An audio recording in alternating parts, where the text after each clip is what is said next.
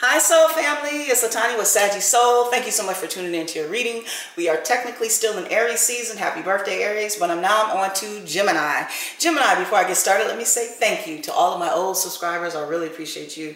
Thank you to my new subscribers, welcome, and thank you so much for subscribing. Soul Family, thank you for the energy, the comments, the likes, the dislikes, the stories. It all helps people who are going through the same situations, similar situations, and those who will be coming up behind the energy. So Gemini, we are in a new month, April 2022. I would like to read your horoscope. Gemini, and it reads, the testiness could amp up. This may lead to a short stint of uncharacteristic decisiveness. Since it's not your usual modus operandi, you could be misconstrued as being bossy. A Gemini? No. There's nothing wrong with assertiveness. Enjoy it while it lasts.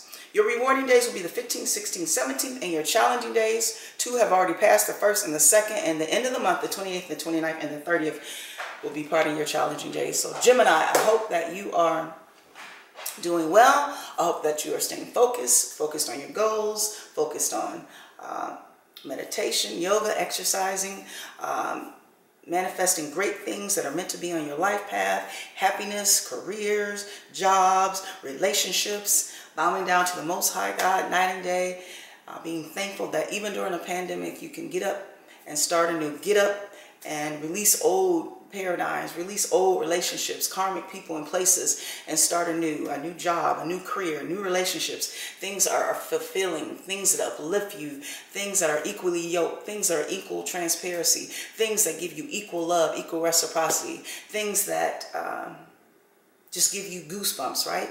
Things that just make you smile, things that make you happy during this lifetime, whether it's a job, whether it's a career, all those things, right? I think that's it. Gemini, check your moon sign, rising, Venus, Mars, Jupiter, everything in your natal birth chart that make up who you are. I'm going to bring you down. Let's go ahead and get into your pre-shuffle. All right, Gemini, I hope that you are hiking, walking, biking, doing all those good things that keep you excited and being connected to people, places, and things that are positive. So Gemini, I have the 3 of Wands on the bottom of the deck. Waiting. This could also be opportunities, right? Death and retransformation. When I see butterflies, death and birth, retransformation, right? Transforming out of old things. This is like sprouting from old into something new, right? Anyway, let's go ahead and get into your pre-shuffle. Gemini, I hope you're having a great weekend. Gemini, let's see what we come up with. Gemini.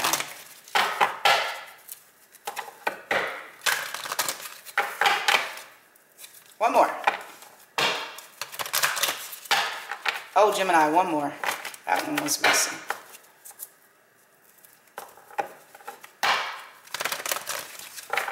Let's cut the deck.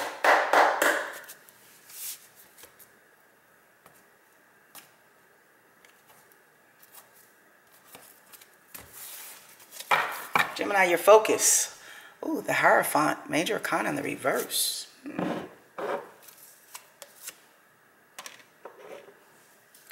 You also have the Fool, Major Arcana in the upright.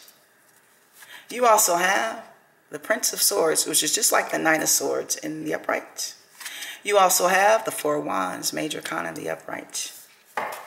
You also have, the King of Pentacles in the upright. You also have the 10 of Wands in the reverse. And you also have Justice, Major Arcana in the reverse.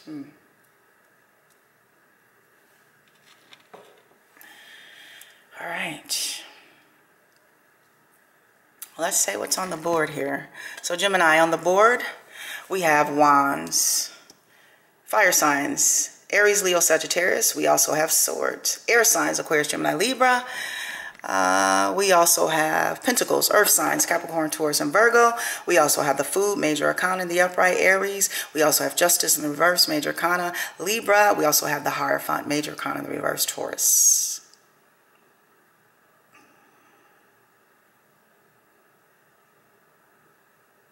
So Gemini, I have a King of Pentacles here, but this sword, this knight represents your suit, the Knight of Swords. The Knight of Swords goes rushing in to say things, rushing in for opportunities, rushing in for fights, rushing in to gather information. The crows are here, or the ravens, right? This is almost like a warning of being careful what you rush into. The crows are messengers, right? Paying attention to how you react. For every reaction, for every action, there's a reaction, right? We do have the Hierophant here in the reverse.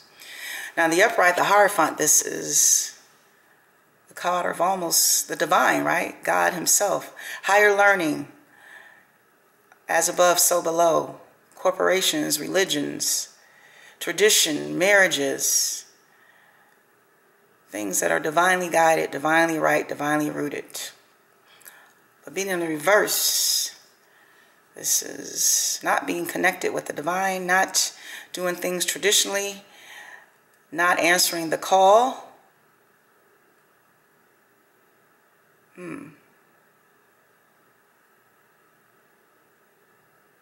Even blocking the divine or God out. We do have the Fool here, Major Arcana, next to the Knight of Swords. Now the Fool is things or a person that wants to take a new beginning. As you can see, there's like alligators or crocodiles in front of this Fool though. So almost like the warning here, be careful of the actions that you take, right? For every action, there's a reaction. Someone is almost wanting to take an action towards their divine counterpart, or should I say their twin flame. This is the Four of Wands. To have a happy wife, happy life, happy spouse, happy life. Which way, right? Someone is wanting to take charge and do something new, start something new, go after something new, try something new. But the thing is, Gemini, this Hierophant being in the reverse, this is someone who is stuck in their own paradigm, stuck in their own ways, stuck in their own beliefs, stuck in their own, this is how it's always been, this is how it should be.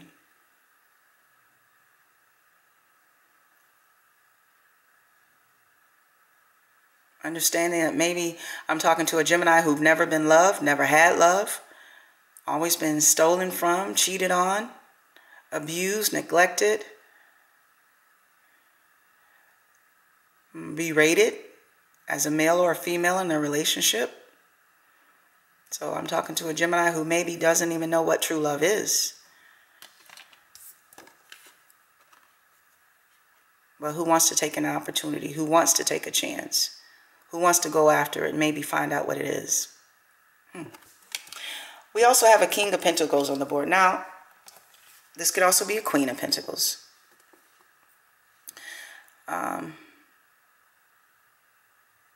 But there's the Ten of Wands next to this. So this is almost like a burden. This could be Gemini relationships that you are in with a King or Queen of Pentacles. Someone who is very masculine, whether even if it's a female, someone who is very masculine in their energy. For some of you, with the Ten of Wands being the reverse, I'm talking to Geminis who are on the verge of releasing this or who perhaps have released this. Maybe this is someone who kept a tight eye on you, told you when to come, when to sit, when to eat, when to sleep, to call them every minute at work. They called you every minute at work. Because we do have the Justice card here in the reverse. For some of you, this person may be going through some karma here. We have the Ten of Wands reverse, the Justice card in the reverse, next to this King or Queen of Pentacles. This person may be facing some type of karma. Maybe from the divine. In the upright, this is being divinely guided, divinely rooted, approved by the Most High God, approved by the order of the celestial realm. But in the reverse, with the Ten of Wands in the reverse, the Justice in the reverse, this King or Queen of Pentacles may be coming into some karma. Gemini, you may be witnessing this, or you will witness this, because they're next to the Ten of Wands in reverse and they're next to the Justice in reverse, which means there's going to be some karma that's going to be dealt out. It could be in their health. It could be in their mental stability. It could be in their finances. Especially being a king or queen of pentacles, they're all concerned about the look, keeping up with the Joneses, the money.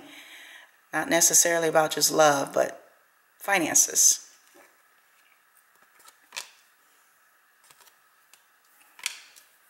When I'm focused on a Gemini here, I'm focused on a Gemini who wants to take a new start. Doesn't know how, but they see this plentiful horizon before them. It's like the night is looking over the clouds at these two bears, all the flowers, abundance, and the sun around them, and the greenery, and the butterflies here are almost like transformation, wanting to do a death and rebirth of something new, a death and rebirth of a new job, a death and rebirth of a new relationship, a death and rebirth of a new career, a death and rebirth of love, finding true love, having true love, experiencing true love. And that's the only thing that you can receive from a divine counterpart is true love. It can't be faked. There's no facades. You know or you don't know if you're equally yoked with people. You know or you know if don't know. You know or you know if you're equally yoked in a partnership. You know or you know don't know if you're equally yoked in a marriage, equally yoked in a relationship. The fire is there. The passion is there always. That person is your best friend.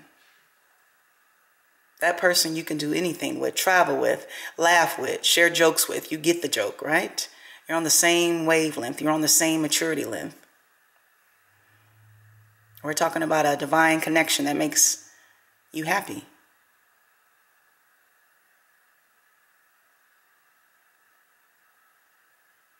The thing is, the Hierophant is here in the reverse.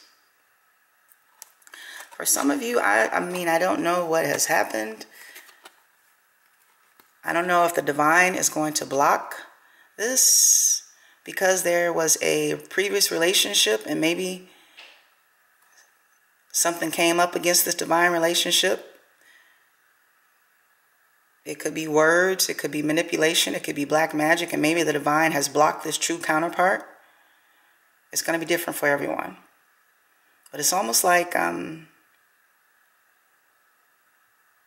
Gemini, you know this is your divine counterpart, but you want, I don't know, maybe you want to put this person in a third party with the Hierophant being in the reverse. You don't want anything traditional. You want to play games and act like you don't know who this person is. You probably don't want to do that. Yeah. So if you're going to transform, right? If you're going to go after something new, make sure you want what you receive. What you ask for. It doesn't come in the same package we think it's going to come in. It doesn't come in the same box we think it comes in. It doesn't come with the bow and the color that we ordered it in. It comes as a divine seed. Will educate your soul, your spirit this lifetime. It's not always about the money, keeping up with the Joneses, what look good on the outside. It's about happiness, fulfillment, love, respect, equal reciprocity, being equally yoked, being able to create legacies out of nothing, million and billion dollar industries out of nothing. This is for someone. Gemini, this is your reading. This is for someone. Someone who doesn't believe in tradition, someone who doesn't believe in marriages, but this is for someone who wants an opportunity of real love, divine love. Equal reciprocity, being equally yoked, equal give and take, equal passion, equal love, whatever, right? A divine connection. Please subscribe, like, share, and of course, comment. Thank you so much for tuning in to Sagii Soul. And from one soul to another soul, I love you so, family. Have a good week.